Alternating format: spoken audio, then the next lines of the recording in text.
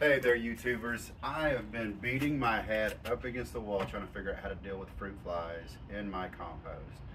I've been doing some reading online. I'm here in Texas. There's a lot of people with this issue. You read about adding more browns, and I read about a guy, he's like, I've added so many browns, I don't know what else to do. And I've tried that. I've tried a lot of different things with,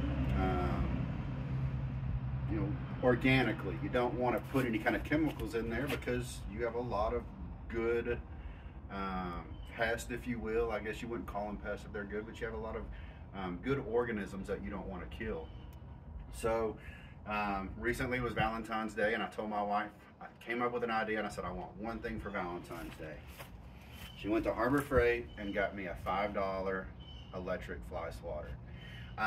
The first 2 days, I came out here quite a bit, like 5 or 10 minutes every hour, just killing these fruit flies, and it's made a huge difference. And the way I'm doing it is, I read people both have the garbage can type and they have the tumbler type, which I have both as well, and it's very user friendly. When I first started opening this up, like clouds of fruit flies were coming out.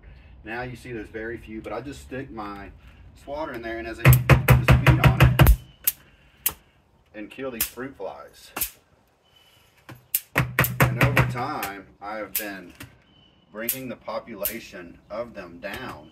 I didn't get to do it at all yesterday because I was busy, but this is my first time doing it today. A little thicker than I would like to see them, but I read that each female can have 100 to 150 eggs in their lifetime. So I assume this is going to take me a little while, and I don't think that I'm going to totally get rid of all the fruit flies, and I think that's okay because they do help break down the compost some. You know, every living creature that's in there really does, but you want to just kind of keep control of it, and I think this is a good way. Now that's how I do it with the tumbler, and as you can see, they kind of, you get to the point where you're just not going to get any until you come back a little while later. After I get done beating on that side enough and killing what I think is enough, I just switch over to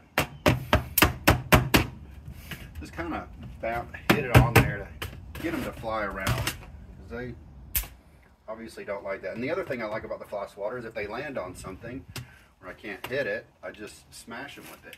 Here's one on the fence. I just take the swatter and just smash them, just kill as many as I can while I can. I think I've got them all in this one that I'm gonna get. So I'm gonna do the other side, but the other thing is the trash can, which is relatively the same concept, just a little bit different. I just come in here with this and just hit the sides, and as they come flying up,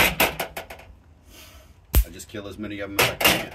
And I'll do that, periodically. You gotta put a little bit of time into it, but not much.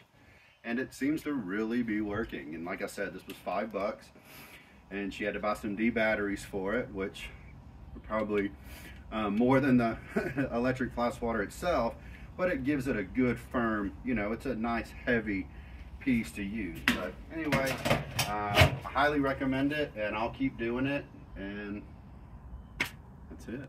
Kill some fruit flies.